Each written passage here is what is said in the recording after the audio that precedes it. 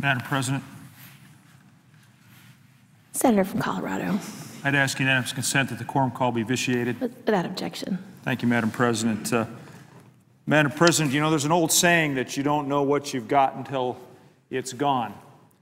And it's true, in particular, when you're talking about water. We have a tendency to take water for granted since we're so used to it always being there when we turn on our faucets or our showers or we want to water our yards. And we tend to use it inefficiently.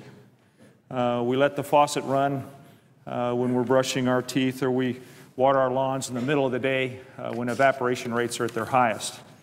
But when you grow up in the desert, as I did, you learn to treasure water.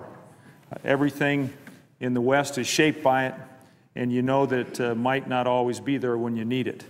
And this will become, particularly in my part of the country, but I think in the presiding officer's state as well, more apparent as we see lower snowpacks and decreasing precipitation. And we already in the Southwest, because of climate change dynamics and drought cycles, are experiencing those situations.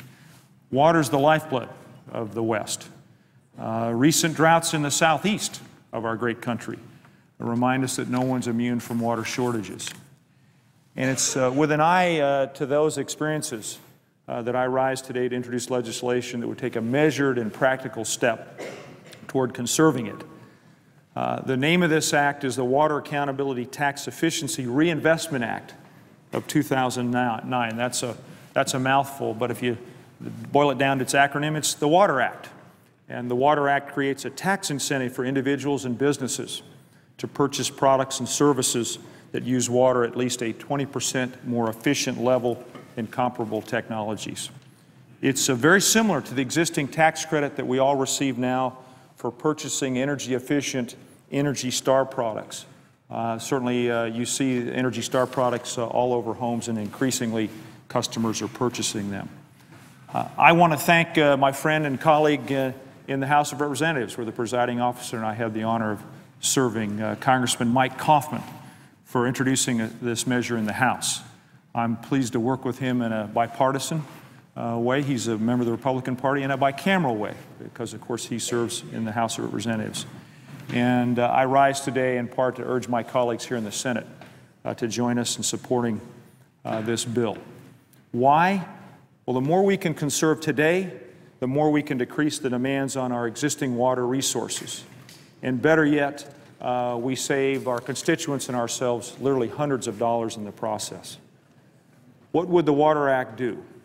Well, Madam President, it would create a 30% tax credit on the purchase of products that have earned the Environmental Protection Agency's WaterSense label. There'd be a maximum cap of $1,500, but that's a handsome incentive for us as consumers.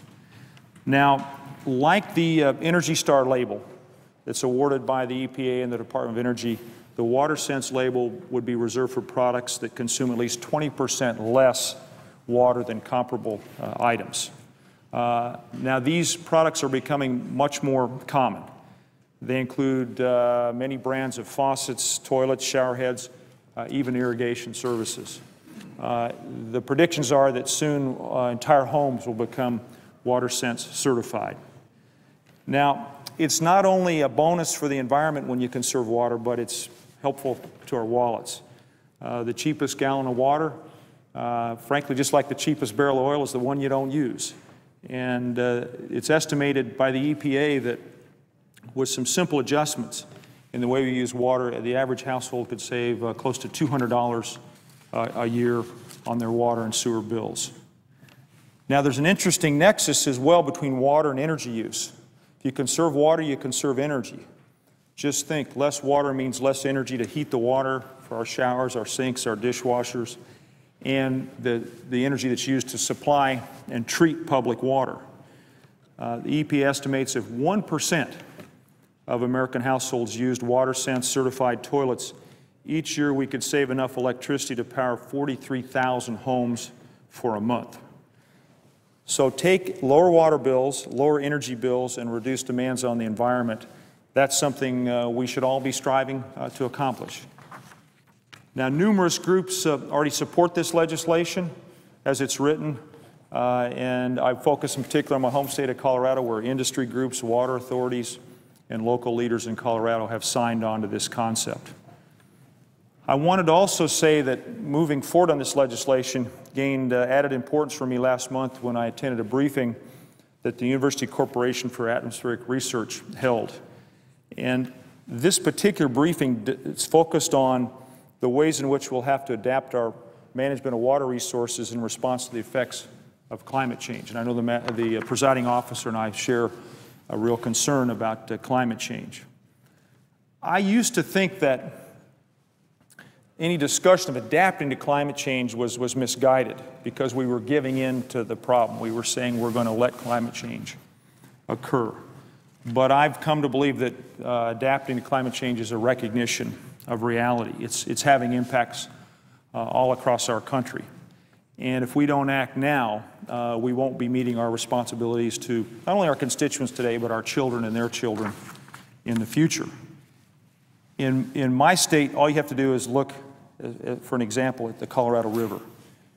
Colorado, Wyoming, Utah, Arizona, New Mexico, California, Nevada, and the country of Mexico have an agreement that was reached about 80 years ago on how you divide up the Colorado River. And when that agreement was reached, I believe in 1922, we thought there were 16.5 million acre-feet of water that we could divide among all those states and communities. We now believe that that time period, when we took those numbers into account, was a particularly wet period in the history of the Colorado River Basin. And our best guess now is that there's only about 14.5 million acre-feet available. And 16.5 million versus 14.5 million, there's a 2 million acre-foot deficit there. And it's causing increasing concern. So these water shortages that are possible because of climate change, combined with drought cycles that are normal, have the potential to cause great political tension and controversy. The river levels in the Colorado Basin most likely are going to get lower. And that means serious impacts for businesses, for homes, for farmers in 7 states and 2 countries. So the longer we wait to take practical steps to adjust to the effects of climate change, the harder it'll become to deal with them. And the good news is that we have options that will do more than help address global climate change. These are policies we ought to be adopting anyway. They simply have added significance now, and they make perfectly common sense. To return then to the Water Act, which I came to the floor to discuss. This is a prime example of how we can adapt and take some steps today that benefit all of us.